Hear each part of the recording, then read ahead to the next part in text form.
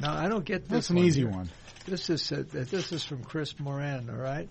And it says a portrait of Jacques, the French actor who doubled Uncle Bob during the Wild Wild West series. Okay, who is this guy? Do you know? This is Jacques Thébault. Yeah. This is Jacques Thébault, who was your French voice in the French version of the Wild Wild West. He died 2 weeks ago, and he's mainly one of the best voice in the business in France. A very beautiful voice. Oh, well, thank you. You did get the best one for you. Well, good. I'm sorry. Very nice guy.